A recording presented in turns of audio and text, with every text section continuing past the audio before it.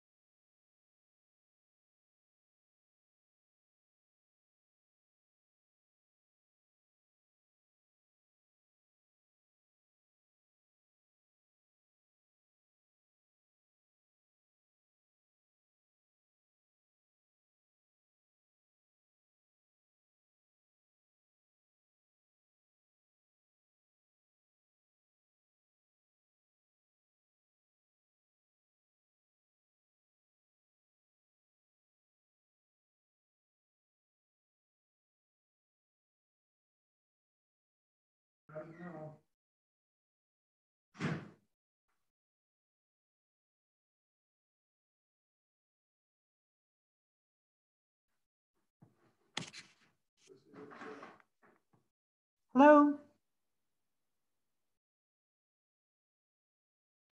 Hi, Don. Glad the audio is working.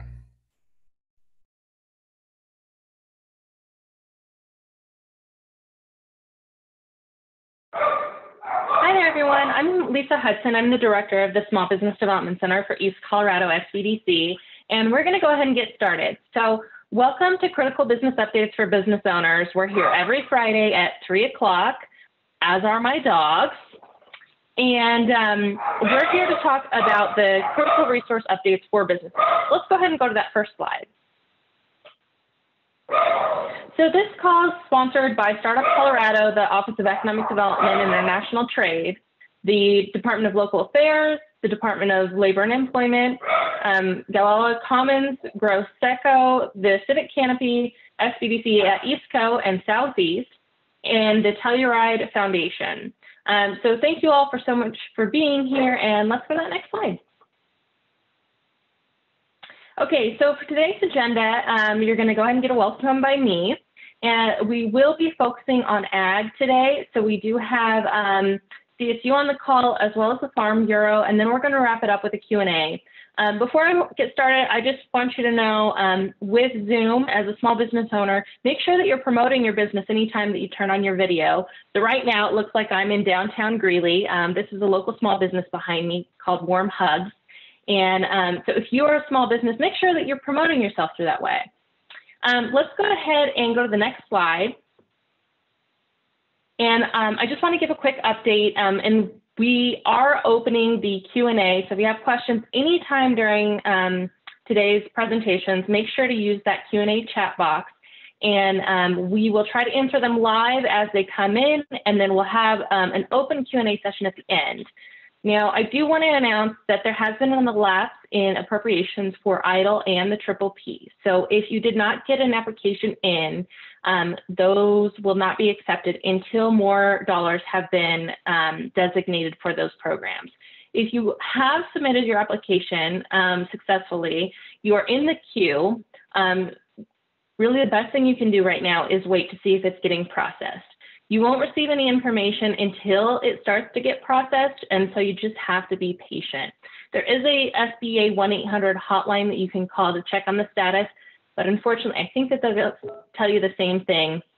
just to be patient, and they'll contact you when they've got news on your application.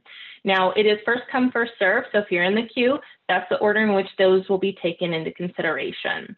So again, if you've got questions or comments, please make sure to use that chat box or the Q&A box, and we will get to those as soon as we can. Let's go to the next slide.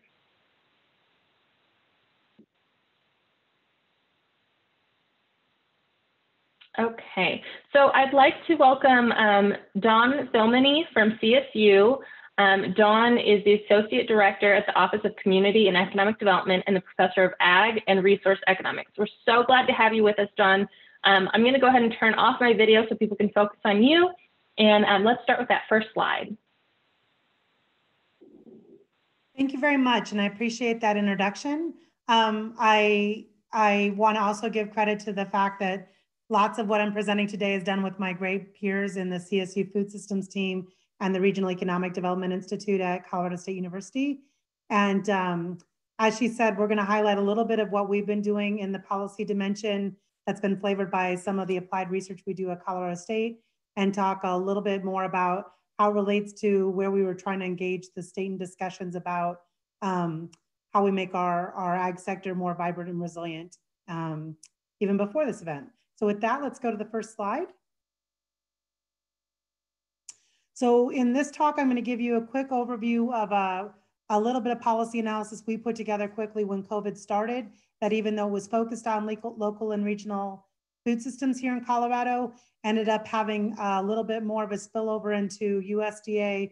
We thinking about the broader impacts of to the ag sector, almost based on the marketing channels that were being the most impacted. Talk a little bit about how that relates to what how Colorado agriculture does look a little bit different than what's going on at the national level. We thought it was a good time to take a chance to revisit the Colorado Blueprint for Food and Agriculture that we had a chance to do in partnership with a set of partners, including the Department of Agriculture a couple of years ago, where we were even up in that region and had that region help us frame some priorities both for that region and for the broader state. And then talk at the end of the call a little bit about how we're seeing the policy response as it's playing out and what we might ask you to look towards keeping informed on and watching out for in the near future. So next slide. So these are two reports that we created. The first to the left, and this is at the national level, and at the right is how we took some of the national numbers we estimated and boiled them down for the Colorado ag sector. But again, this is a narrow part of the ag sector. Because of the work I do with local and regional food systems, I was asked to weigh in on how those particular sets of producers might be impacted by this event. First at the national level, and then we translated again for Colorado. So when you see those numbers and those reports, which I don't expect you to read right now, realize that's for only a small handful of our producers. But what was interesting about it is as we framed those analyses, we decided to break the analysis down by the marketing channels that we saw being the most impacted. And from what we can tell, that actually ended up flavoring a broader set of how the relief looks like it was framed to come up with an estimated impact and how it likely will roll out to producers. So on the next slide, I can give you an example. So for instance, one market channel we knew was impacted the most immediately and severely was restaurants and other institutional buyers like universities, hospitals, and quite honestly, K through 12 schools. Well, since when we provide technical assistance to a lot of producers who are having trouble being competitive in national commodity and global markets, one of the other business models that may work for them is more local and direct markets. You know, oftentimes these were channels they had built relationships in and actually had produced to specifically sell into. And now you're hearing the stories, the exact same case is true for big ag and food producers as well. So that's part of, again, how we came up with an estimated impact if we were trying to communicate to the government about what kind of disruption this was causing that they might have to backfill on behalf of our producers. So to make that point even clearer, in the next slide, that was numbers that we estimated for Colorado, but on the next slide, we know that Colorado is far more than local foods. And if you look at this map the Colorado Department of Ag produces, there are a lot of cattle silhouettes on that. So we knew that that was also a market that was going to be majorly impacted. And just this week, one of our colleagues from Oklahoma State University put together the national numbers for that particular sector in the table that is shown here. Again, those are national numbers, but not Colorado. So even though we only looked at the smaller part of the puzzle, our colleagues in other land grants have been helping piece together more of the picture for more sectors, including beef, and I could have included dairy as well. And we have colleagues at Cornell in Wisconsin working on that. So if you need more numbers, get a hold of me and I'll get those to you. Next slide. But again, the other thing we wanted to point out as a resource is we do have a Colorado Blueprint for Food and Agriculture that if you Google, you can find fairly easily. This is something we had framed before this event. But the reason we think it's important is that the priorities that came to light from talking to the ag industry across the state are things we may want to revisit now, because we're trying to be optimist, and in addition to getting some relief secured for the industry, know that those monies coming in can be invested to make some strategic changes to your operations that may take advantage of opportunities we already saw might be necessary. So it may be a good time to revisit that report, and we'll talk about that a bit more later. And go ahead and hit the slide button a few times, because there's part of the slide that doesn't populate unless you advance. And again, that blueprint was created from a data analysis of a value chain of Colorado ag, a public attitude survey of Coloradans and their feelings about agriculture in our state, and a series of about 23 town halls we had across the state about 3 years ago. Next slide. So as an example of the value chain analysis that was presented in that report, which is about 200 pages, but we also gave you guys an executive summary if you want to look at it, was what's going on with retail food in Colorado. So we have about $33 billion flowing in an average year through our food sector. Of that, 31 is going through either food at home channels, and that's the retailers, of which the big five are the vast majority. But then the other half of that or so is food away from home, which again is part of the reason I'm bringing up the importance of thinking about marketing channels when we look at this disruption on the ag sector. Is although it has a lot to do with what products are being bought differently, in our opinion, it has way more to do with what channels are being the most disrupted and their likely timeline for recovery.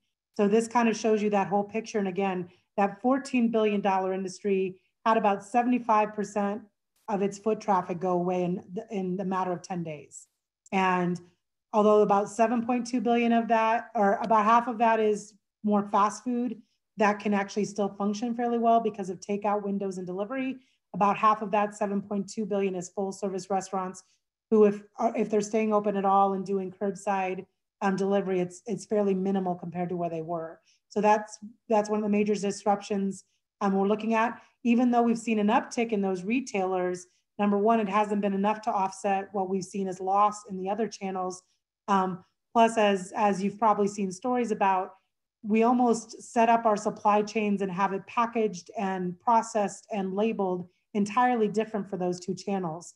And we've never before in the history of our food supply chain, since they started to be so dependent on food away from home, had this big of a disruption to even know where we'll land by the end of this. Next slide.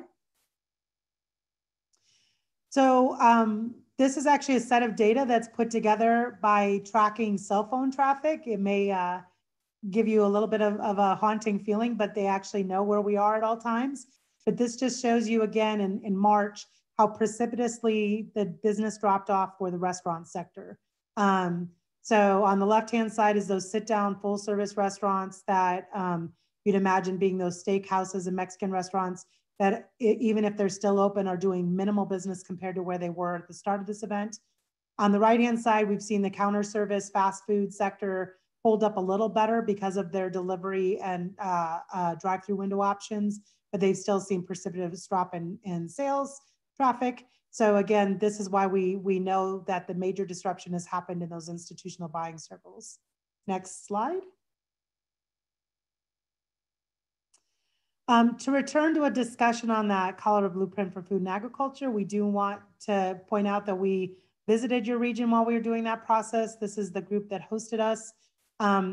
I don't have time to really go through that all, but if you actually go to that site, all of the regional opportunity reports are mapped out there. But for instance, even at that time, there was discussion about how important ag was to that sector, and so that it was important to think about it both being well-functioning, efficient, and diverse. And so it may be time to rethink after we find the landing place after this event about if there's ways to help pivot that both ag and food manufacturing sector in that region to be more resilient for events that may continue or come again in the future. Next slide. So to end my part of this conversation, though I can answer questions in the box as well, what we're encouraged to see is that even though it's been a little bit slower to arrive, there is going to be relief coming to the broadest set of the ag sector that I've ever seen it mapped out for, at least.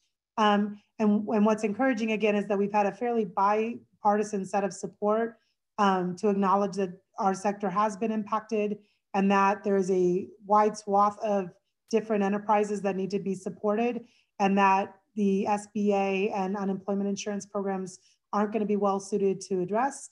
So this is a press release our two senators put out jointly this week that kind of shows you some of the buckets that you'd imagine there might be relief coming in the form of, all the way from livestock and dairy, as those are very big sectors in our state, to some of the small and mid-sized producers and especially crop producers who whose models, again, were a little more dependent on particularly some of those institutional buyers that have dried up. And because their products may be more perishable, have not had the ability to pivot like we were seeing ag and livestock markets gradually do.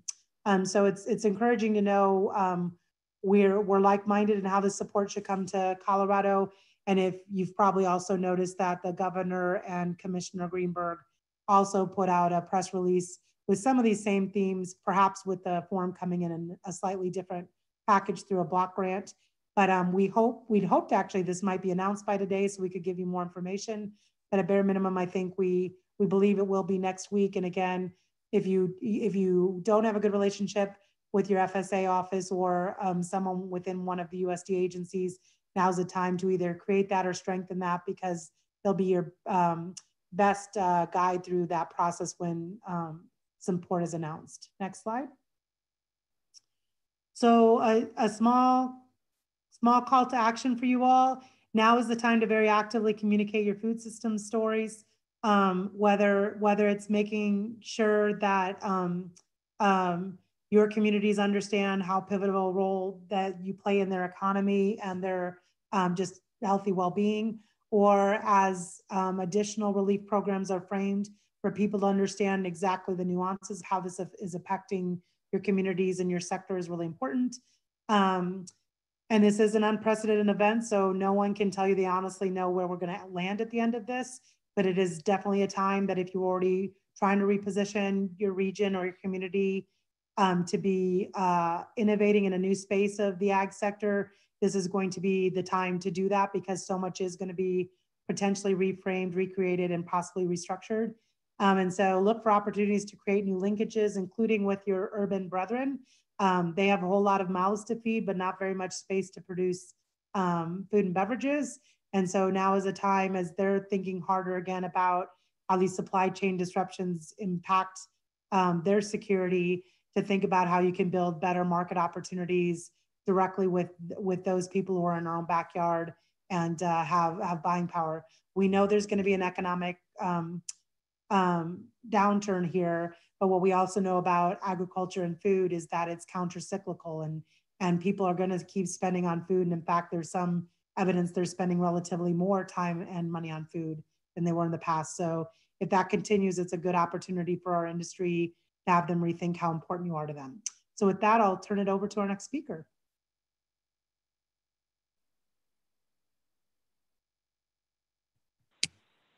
Thank you so much. I really appreciate all that information that you gave us. I'm going to go ahead and give us a couple minutes. If there's anyone who wants to type in a question for Dawn, and we'll be able to answer those. I'll just wait about 30 more seconds. We do want to keep on track with the time. And I'm very responsive by email too. I have a unique name, so I'm easy to Google. So also, if there's anything I mentioned quickly that you'd like me to share more with, I'm happy to respond after this event as well to any questions people have or getting them information they might want. Very good. Thank you so much. Okay. Well, with that being said, let's go ahead and move on to our next speaker. I'd like to introduce Sean Martini from the Farm Bureau.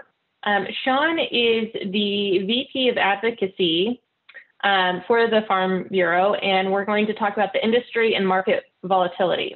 Sean, I'm going to go ahead and hand it over to you. Sounds great. Thanks, Lisa. Can you hear me okay? Yes, we can. Okay, perfect. Just want to make sure that's coming through. Well, great. Well, thank you for the introduction and to reach out to have us come present to you today. There's certainly a lot going on, and the name of the game is uncertainty. So it's good that you guys are providing this resource, and happy to help do that. My presentation and Dawn's will overlap slightly, but I think they build off each other pretty well. We had done this once before earlier today. So it's great to be in front of you all this afternoon. I'd start out by saying, we all know agriculture is a critical business, and it was designated as such by the governor, Department of Agriculture, and the federal government as well early on. But that doesn't mean that, it's business as usual in farm country. We've all been following the guidelines and trying to maintain compliance with a lot of the suggestions that the state and the federal government put out to slow down the spread of COVID. And that's impact our daily lives in agriculture. But I want to provide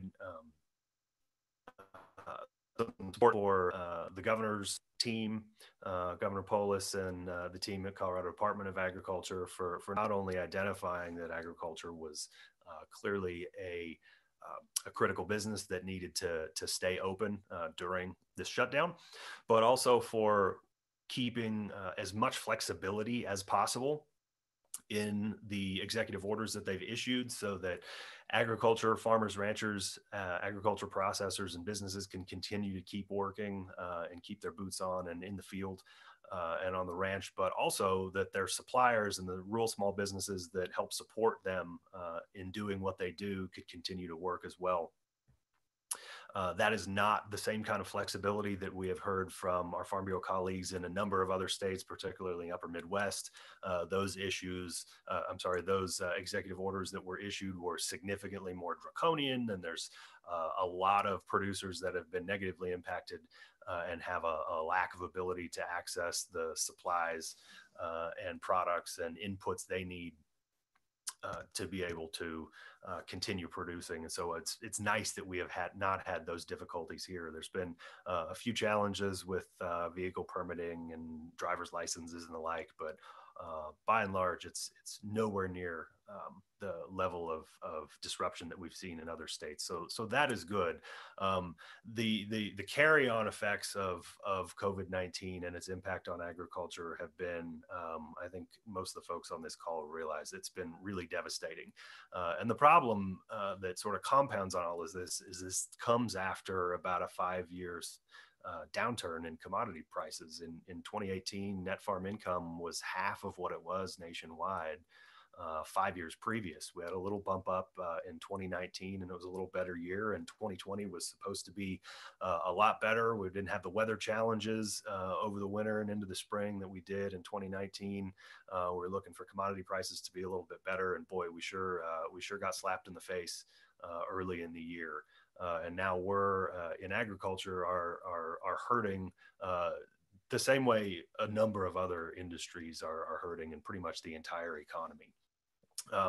The problems in agriculture are really stemming from supply and demand shocks and supply chain issues. Of course, consumer behavior is significantly changed as a result of the statewide shutdown. Just a few weeks ago, prior to the statewide stay-at-home order, Americans bought only about 48% of their food. The food dollar was spent at grocery stores, and now that is upwards of 90%. And that change is what is causing the significant amount of supply chain trouble and now commodity price problems that we're seeing in agriculture. For the consumer, empty shelves and the like, it's a little bit scary, but it's not a supply problem, it's a demand problem, and that people were buying up a lot more and people were changing where they were making those purchases as a result of the stay-at-home policies. And that has really thrown our food supply chain into significant disorder. And now a lot of the food producers, fresh products like eggs and milk and dairy and cheese products and protein, animal protein, beef and pork and chicken are having to deal with that shift, a significant shift away from restaurant and institutional food service to retail. And that creates significant challenges.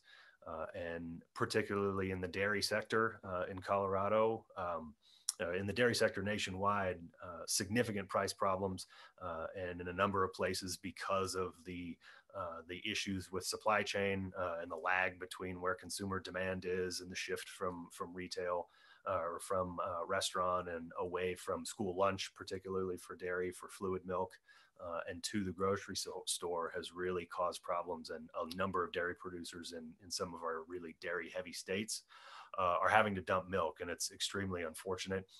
We've not had that here in Colorado as of yet. Of course, milk prices are really in the dumps right now, and that's difficult enough on its own, but we haven't had to dump milk as of yet. And we're really keeping our fingers crossed that we won't have to. Part of our one of the good things that we have working for us in Colorado, of course, is the Leprino plant outside of Greeley. That's a significant demand center for the milk, the fluid milk that we produce here in Colorado, and that's really been helpful in having in providing a real strong demand so that our producers don't have to dump fresh fluid milk before it spoils, and they still continue to have market access for that fluid milk. That's also playing itself out in the beef industry. Of course, a significant amount of the dollar value from each beef carcass that we grow here in Colorado. It's our number one agricultural industry and responsible for almost $2 billion in economic growth. A significant amount of that carcass value comes from high value cuts at restaurants and retail and food establishments. That is, as Don mentioned, pretty much entirely gone away. And now it's consumers purchasing lower grade cuts at grocery stores at a much lower level for a much lower price. It's fast food restaurants, as Don had mentioned, continuing to use meat products, but definitely at the lower end of the value chain. And that's caused significant problems in the beef market. There's shortages now on grocery shelves in the meat case, and that's starting to echo its way back up the chain all the way up to the producer. And now, unfortunately, as well, we have the shutdown of JBS in Greeley, which is about 6% of the nation's beef supply. And of course, it's a huge demand center for the several million fed cattle in and around Weld County and all the way up through Northeast Colorado. And also for the cow-calf producers that are around the state. So having that come off the line, however short-term it may be, is going to have major ripple effects, similar to what we saw when the Holcomb plant in Kansas shut down as a result of a fire. We were really concerned and worked with Morgan County commissioners and Department of Agriculture and Cargill to ensure that the plant in Fort Morgan did not also come offline as a result of employees being sick and failing to report for work. The health department in Northeast Colorado has done a good job working with Cargill, we think, and county commissioners in the state, CDPHE, to ensure that that plant can in fact stay open, at least for the time being. That will really be helpful in not adding just additional pain and pressure on a segment of the industry that's really going through remarkable volatility right now and really damaging producers' balance sheets now and going forward all the way through at least the end of the year. Additionally, for Northeast Colorado, impacts of this crisis and other crises at the geopolitical level on the ethanol industry are going to be significant. I've talked to many folks who work directly in the ethanol industry that really wonder if there's going to be an ethanol industry to speak of when we come out of the back of this. There's at least 8 billion gallons nationwide that have been taken offline currently. Most other plants, if they're not idled, are significantly slowing down their production. And of course, as we all know, that really ripples through local and regional supply chains as those demand centers for field corn dry up and distillers grains that come out the back of that plant dry up and cause problems for livestock producers who are feeding cattle and hogs and others who then don't have that source of feed and have to source it from somewhere else. Of course, the tax dollars and jobs that those types of plants create are also critical to our communities, and that goes for Morgan County's largest employer and Cargill at the packing plant in Fort Morgan as well. And so having those kinds of things shut down is really scary to a lot of our folks, particularly for the ethanol market. Of course, it's a volumetric issue. People aren't driving as a result of stay-at-home orders, and so there's less demand for that product. On a geopolitical basis, you've got Russia and OPEC fighting each other and flooding world markets with oil, driving oil prices down into the 30s and lower.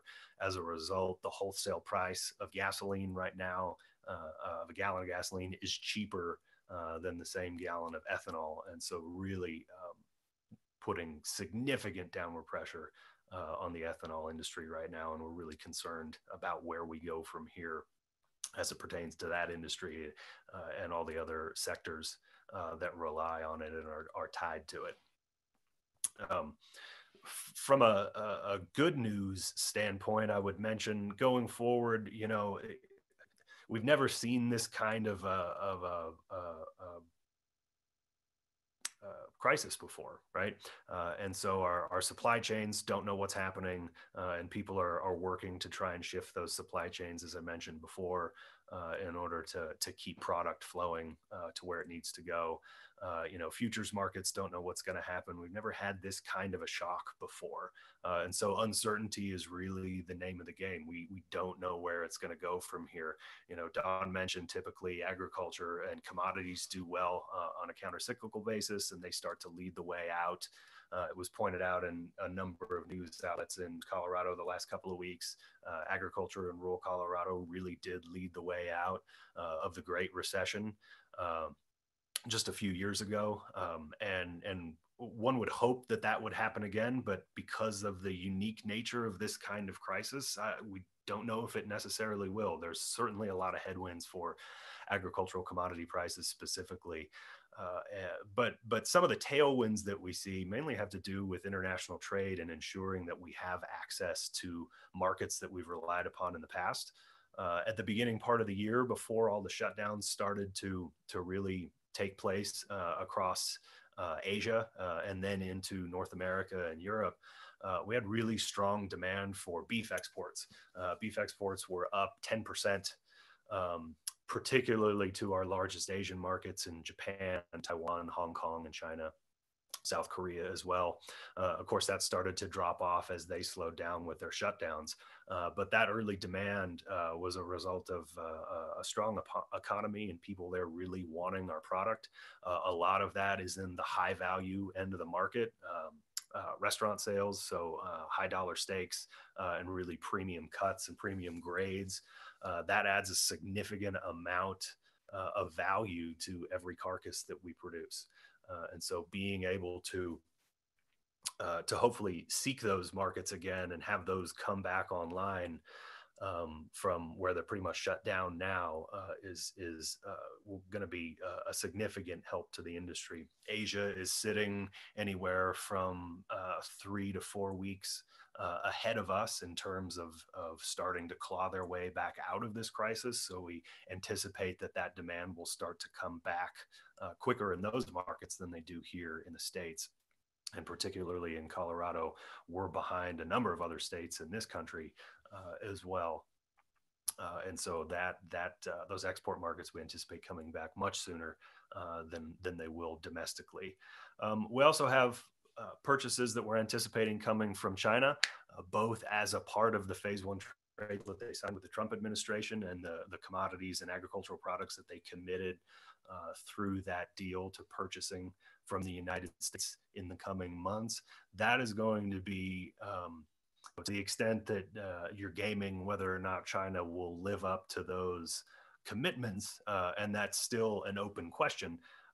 One of the things that we have in our favor is the shutdown of the economy in China and a lot of the troubles that they've been having in agricultural production there associated with the movement of people and being able to get supplies and inputs. They're going to need to make a lot of purchases, and it just so happens that they've committed to doing it from us.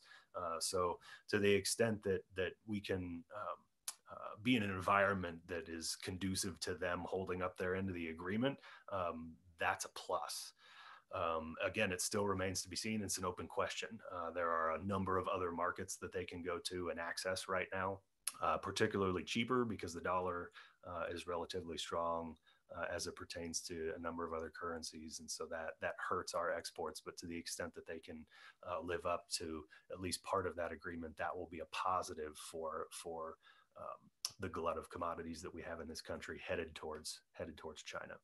And finally, USMCA, US, Canada, Mexico trade agreement that replaced NAFTA is been ratified by all three countries. Both Canada and Mexico have completed the implementing legislation and regulatory changes that they needed to be compliant with the agreement. The US is the last country to do so, but the USTR and the president have both set July 1 as the target date for having final implementation. Even without final implementation, if that does not happen in July, it should happen by early fall.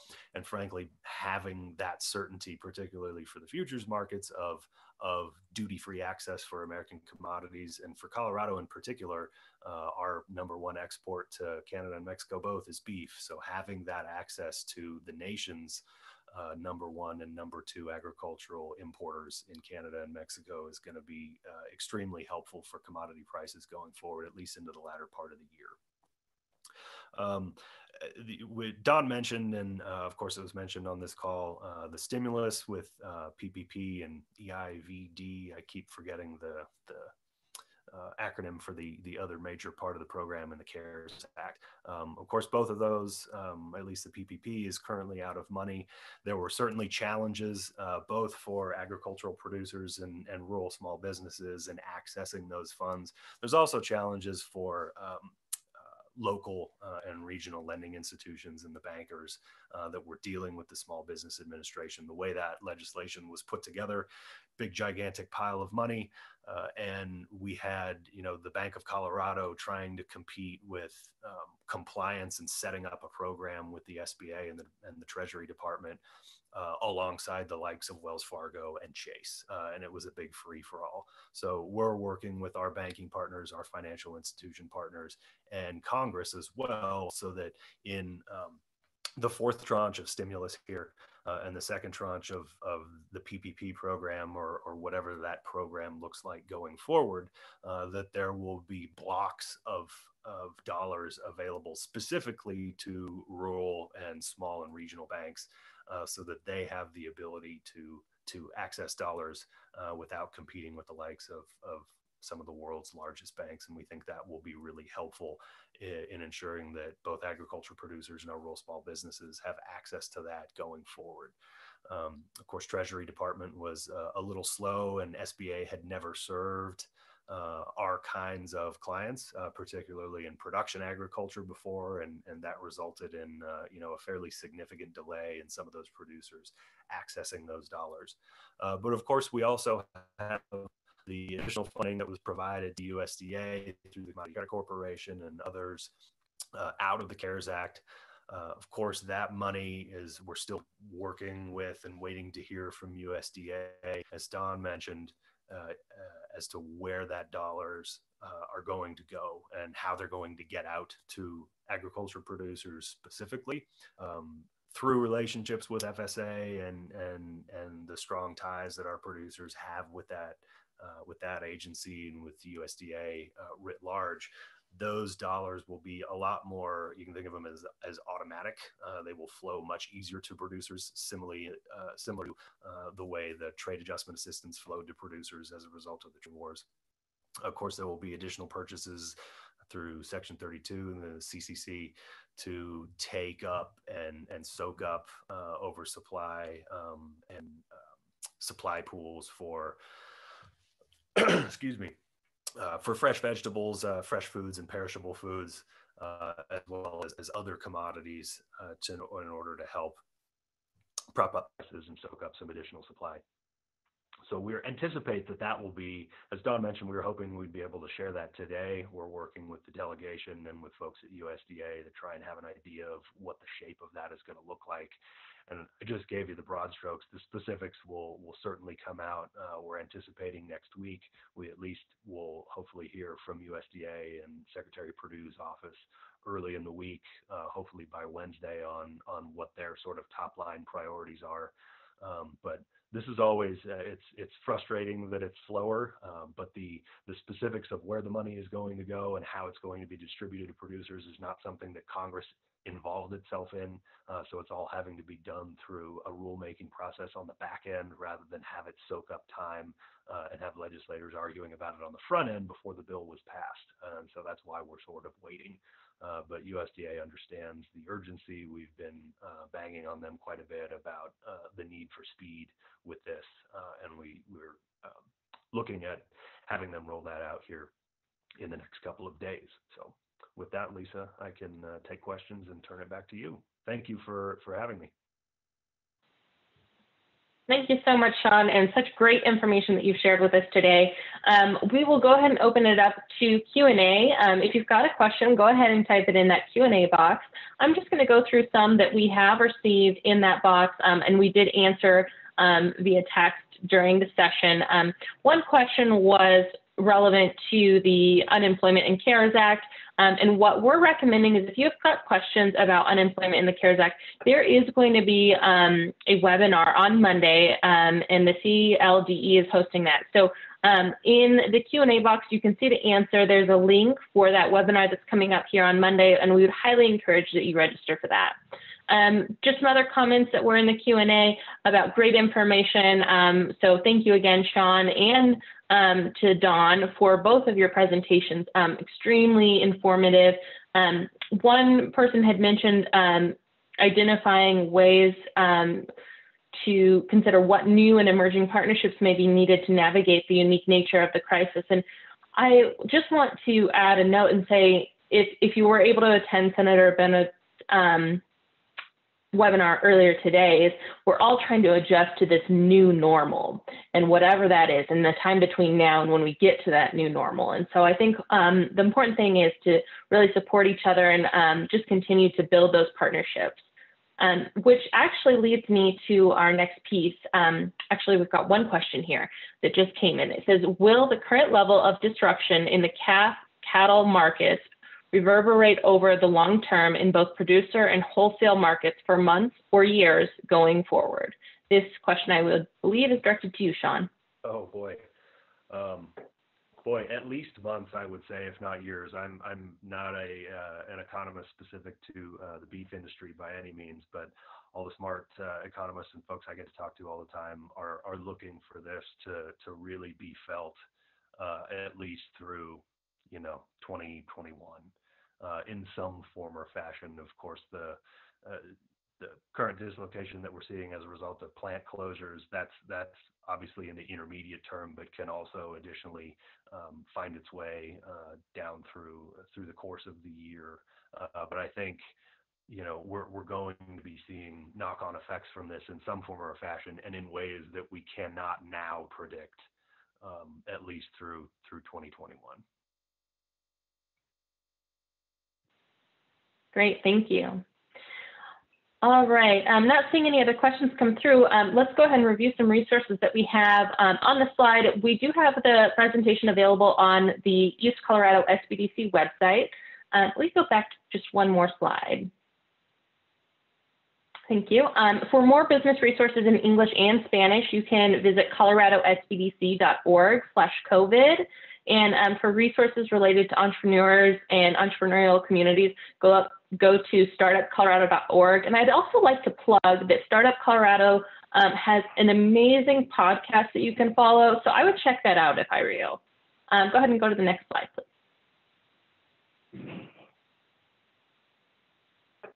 Okay, so I do want to reference that there are some alternative funding models available, and the state has put together this fantastic document. It's on Google Drive, so that way they can update it more easily, and it is constantly getting updated.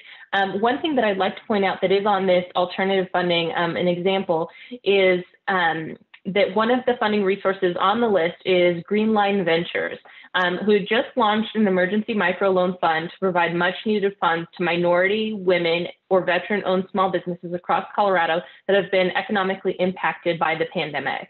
Loan amounts will range from $5,000 to $25,000, and interest rates will be fixed at 2% following an initial 6 months, no interest period. The link to the application can be found on that alternative funding list. One other that I saw on there and that was promoted by the Yuma Chamber of Commerce was the Save Small Business Fund. So this is something that was put together by the U.S. Chamber of Commerce Foundation. It looks really interesting. It's for small businesses with an employee count of 3 to 20 employees, and it's up to $5,000. And that application will open on the 20th of April. So these are just some examples of different programs you can find at that alternative funding Google Doc. And we've got that in this presentation as well as on the eastcoloradosbdc.com website. So you can go ahead and go there and find that. Some other things that we found really helpful is the Greeley Area Recovery Fund was just launched today. The application went live at noon. And this is a really cool program that the City of Greeley, the City of Evans, and the Greeley Area Chamber of Commerce put together to support small businesses in Greeley and the surrounding communities. So like I said, that application went live today, and I think that it's a $5,000 grant as well. So you can go to the Greeley Area Recovery Fund and complete that application and also see if you are eligible for it. Let's see, the Colorado COVID Relief Fund is available for nonprofit and for-profit. There's just a simple 5-question application, and that's up to $25,000.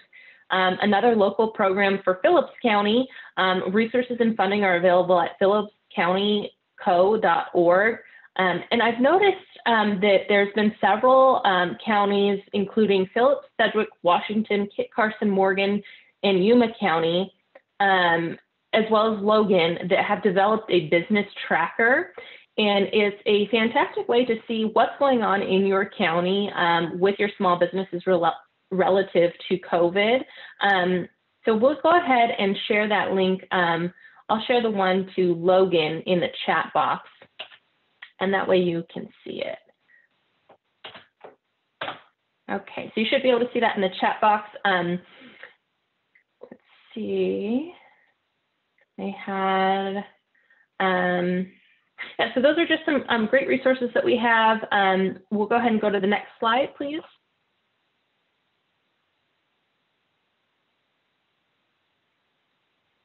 Okay, this is something that we had touched on that'll be on Monday. So the unemployment webinar, the Colorado Department of Labor and Employment Town Hall is set for Monday. We encourage callers needing information about unemployment benefits to register for the event.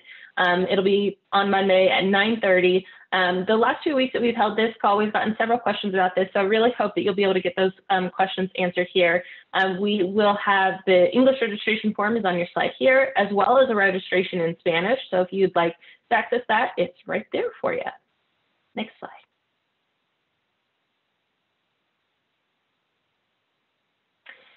That's all that we have for today. Next week on Friday at 3 p.m., we are going to be focusing on resources for hemp farmers. As you may know, the East Colorado SBDC has taken an initiative to support hemp farming throughout the state of Colorado, and so we're bringing resources together to provide information to hemp farmers on what's available. And we are here every Friday at 3 o'clock, and we hope to see you next Friday. If you've got any ideas on topics that you'd like to know more about, please reach out to us. You can contact the East Colorado SBDC and we'll get that set up. Just email us at info@eastcoloradosbdc.com, and have a great weekend. And thanks for coming today.